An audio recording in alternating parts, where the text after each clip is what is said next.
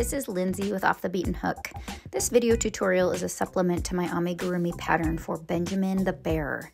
I'll cover the trickier bits in this video, but I don't cover the entire pattern because most of the written pattern is self-explanatory, so you'll definitely need to grab a copy of the written pattern to complete the entire bear. If you don't have it yet, you can find the links to the pattern in the description box below. So the parts we do together in this video are making and sewing on the snout, sewing on the ears, inserting the safety eyes, round 38, which is the hem of his shirt, and round 39, where we change colors from the shirt back to the body. So let's get to it.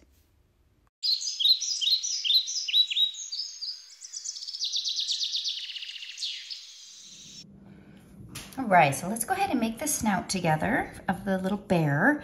I have made one for you so you can visualize how it's going to come together. So we got the little black nose and the snout, and it's going to go onto the face like that. Okay, so we're gonna go ahead and begin with our black yarn and our 2.75 millimeter hook. So begin by making a magic circle. Okay, and we are going to stitch 5 single crochets into that magic circle. So I'm gonna slip knot onto my hook there. And I'm going to make 5 single crochets into this magic circle. 1, 2, 3, 4, 5. Okay, that's round 1. Go ahead and close the circle. Okay, for round 2, we're going to single crochet increase all the way around. I know it's really hard to see with black yarn, but we're gonna do, for an increase, you do 2 single crochets into the same stitch.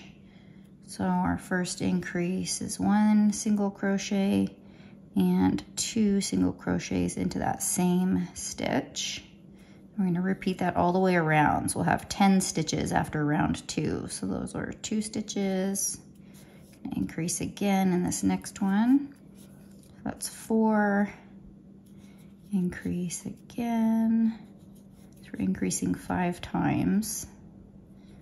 That was our 3rd increase. 4th increase. And 5th. Okay.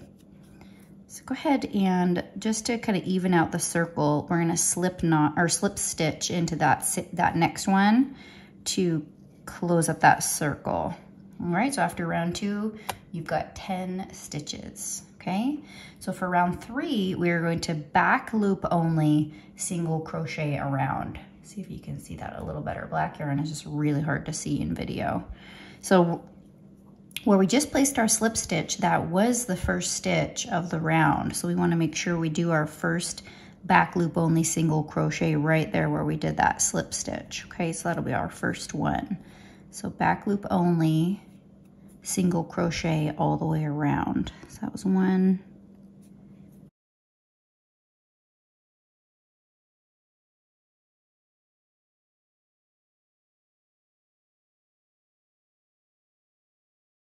Okay, I am on my 10th stitch of round 3, back loop only single crochet, but round 4 is done in brown. So this is the point that I'm going to switch to my brown. So for my very last stitch of round 3, I'm gonna do my final yarn over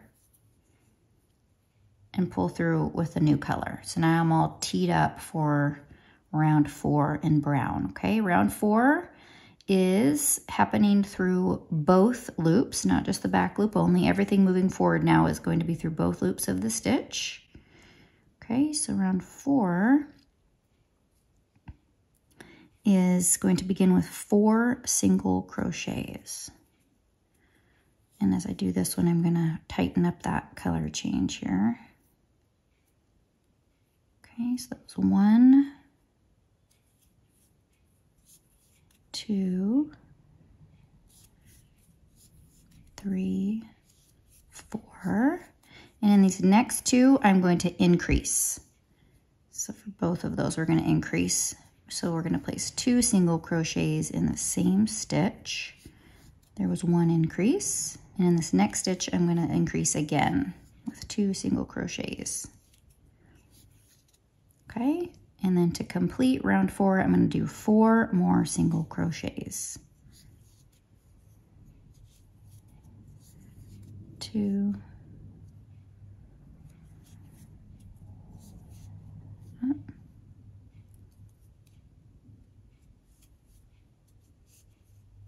3, and 4. Okay, so I'm going to tighten up that color change one more time. And at this point, I'm going to snip my black yarn because I'm done with black. Get that guy out of the way. Okay, so we are now on round 5. So round 5, we are going to single crochet 5. 1, 2, 3, 4, 5. We're going to increase in the next 2 stitches. So 2 single crochets in this stitch and 2 single crochets in that next stitch. And then we're going to end with 5 more single crochets. 1, 2, 3, 4, 5. Okay, so I don't know if you're noticing a little bit of a pattern here, but the next round for round 6 is going to be 6 single crochets, 2 increases, and 6 more single crochets. Round 7 is 7 single crochets, 2 increases, 7 single crochets. And then finally round 8 is 8 single crochets, 2 increases, and 8 single crochets. Okay, so I'm going to go ahead and get going on that. I will check in at each round, but if you just want to go for it, then you can go for it, all right? So I'm on round 6, so 6 single crochets, 1, 2.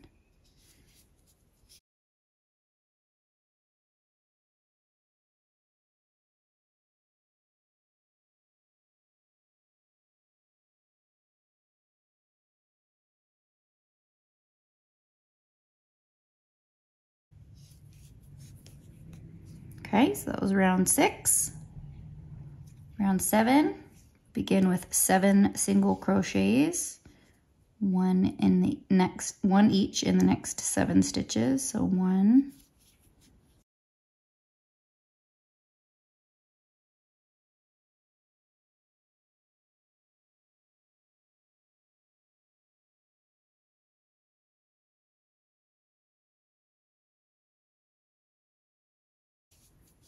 6, 7. Okay, we are on our final round of the snout. We're going to begin with 8 single crochets. This is the 8th row, or 8th round rather. So 1, 2, 3.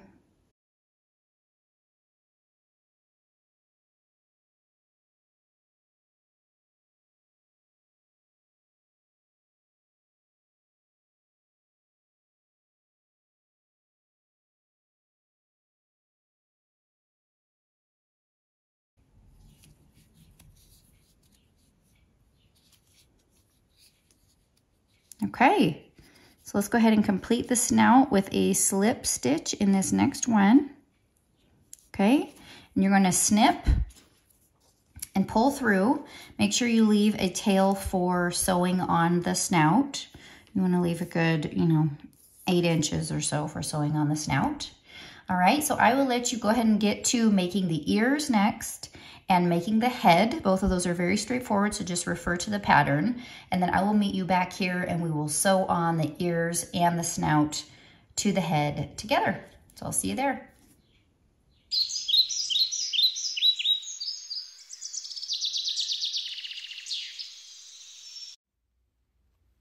right, so I'm going to get you going on sewing the snout to the head.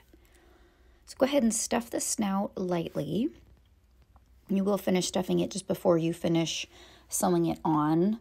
So just get enough down into the nose. You don't want it to be so full that the stuffing is going to get in the way as you go around and sew it on. Now place the snout on the opposite side of the head from where you finished your round on the head. As you went around making the head, this is going to be the front of the face. And place it on here toward the upper part of the snout where you placed all of your increases. Should be pointing to the top of the head. Pin the snout to the face over rounds 14 through 22. So just counting down from the top of the head down to round 14 and pin it to the head right here.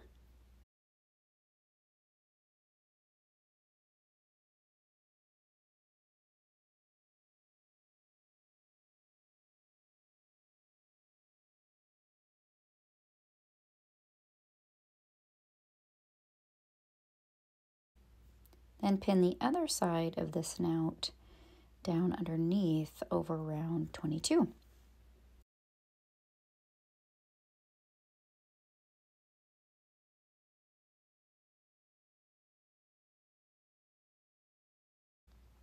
And just go around and place a few more pins to hold it in place.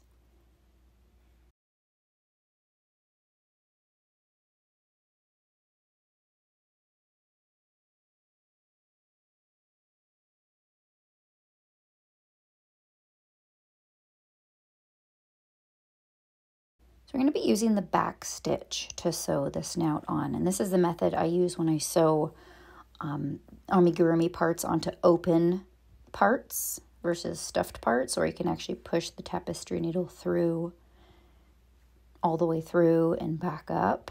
I use the back stitch. So thread the yarn tail onto your tapestry needle and bring the needle through to the inside of the head.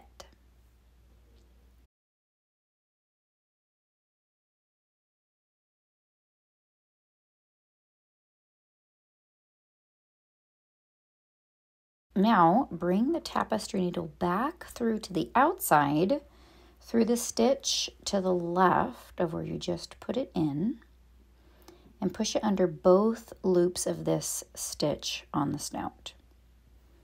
Pull it through.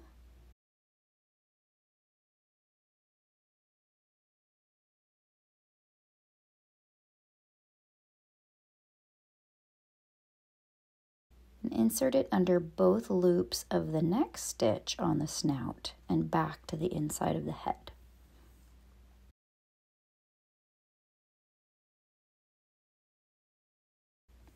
All right, now for your first back stitch, you'll bring your tapestry needle back out underneath both loops of this next stitch.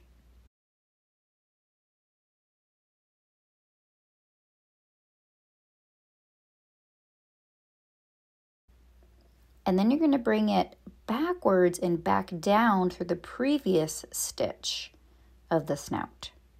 And that's how you do your first back stitch.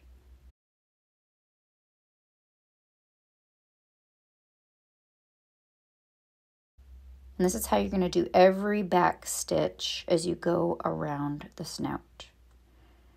So bringing the needle back up under the next stitch of the snout, under both loops.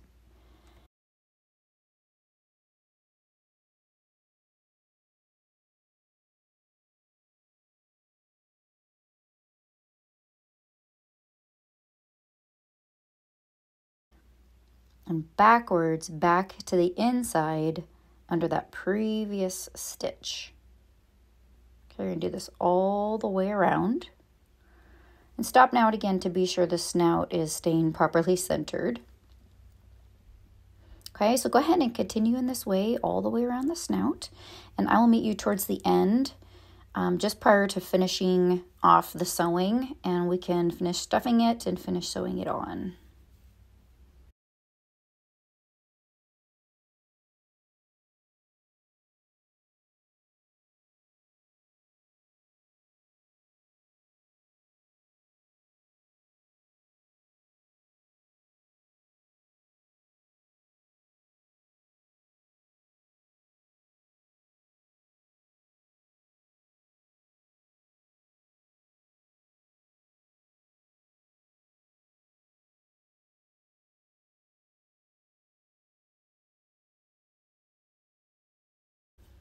So there you have it. The snout is on.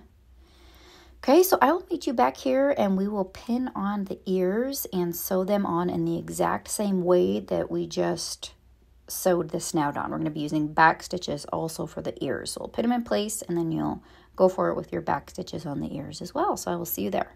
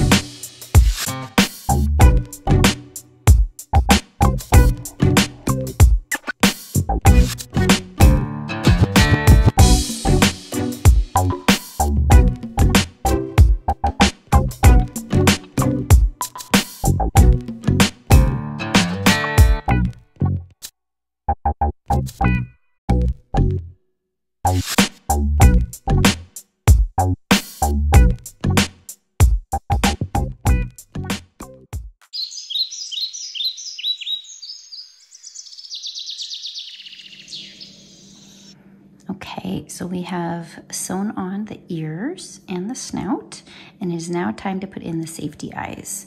So I am using 6mm safety eyes, and the eyes go in between rounds 16 and 17.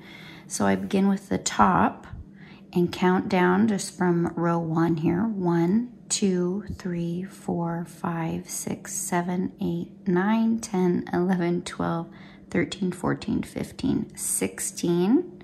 It's right in between 16 and 17. And 4 stitches away from the snout. So 1, 2, 3, 4. Okay, so we're going to pop in that safety eye.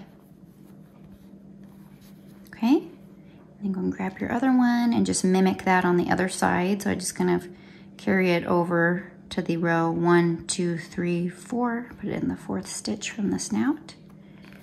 Okay, take a look. Adjust it if you'd like. Use bigger eyes if you'd like. Whatever looks good to you. Go ahead and put the backs on.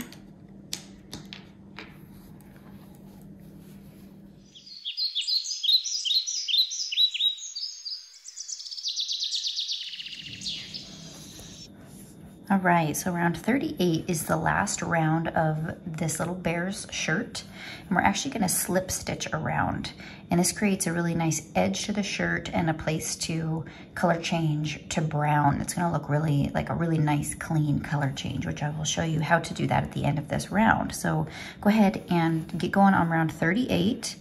Mark your first stitch, your first slip stitch. I know for me, it's always kind of, I miss it for some reason when I'm starting around in slip stitches. Like it's hard for me to tell where the first one was. So there's 1. Okay, so you're just going to be slip stitching loosely. Don't do it too tight because you don't want to taper in the edge at all. You just want to create a nice even tension all the way around for your slip stitches. So I will go ahead and meet you at the end of this round 38.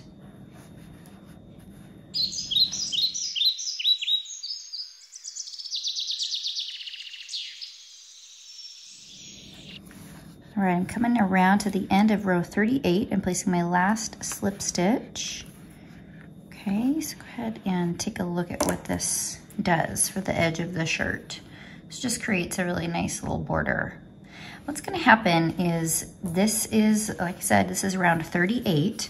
And what you're gonna be doing is you switch back to brown, which I will show you how to do right now, is you're actually gonna be making the next round, which is round 39, you're making it into round 37. So I wanted to show you that in case, as it's described in the pattern, feels a little bit confusing. So you've got round 38, which is this round of slip stitches which show along the outside. Okay, so root 38 was obviously made into round 37, which is these 2 loops that are showing on the edge of the slip stitch.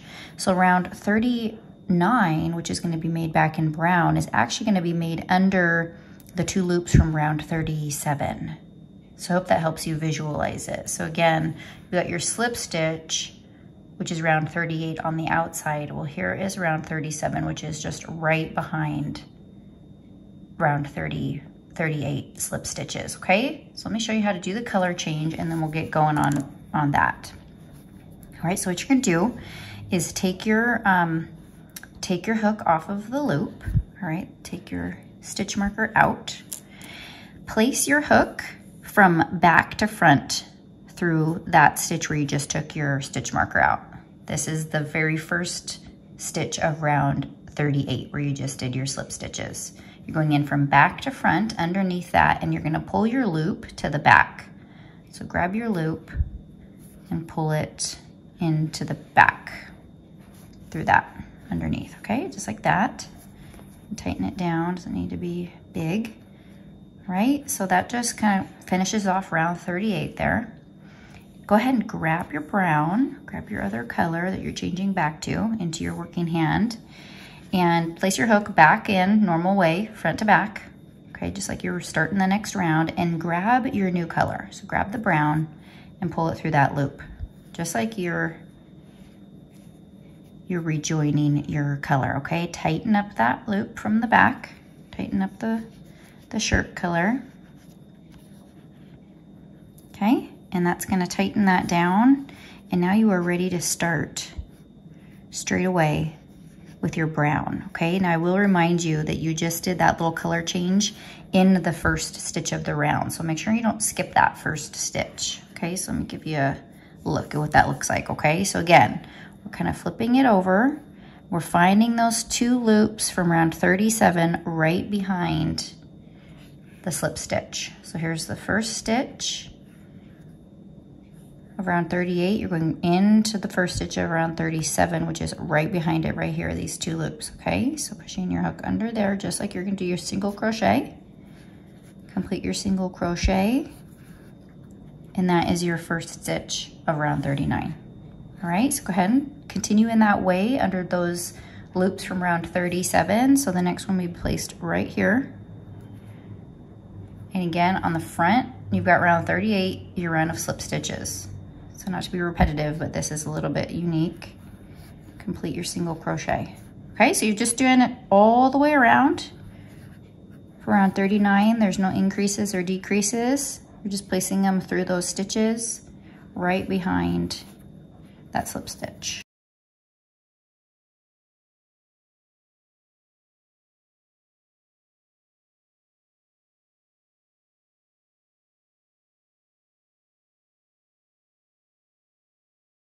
Okay, let's take a look at this. Isn't that nice?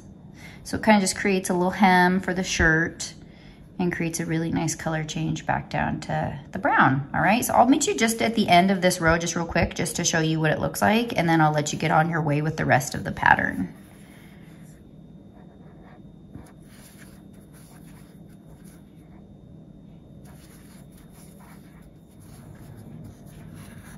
All right. I just love how that looks. So there he is with his little shirt. All right, so go ahead and carry on with his tummy for round 40 and onward. If this video was helpful for you, please click the like button below and subscribe to my YouTube channel. And don't forget to sign up on my website, offthebeatenhook.com, so we can keep in touch and where you'll be the first to know about new patterns, resources, and video tutorials. See you next time.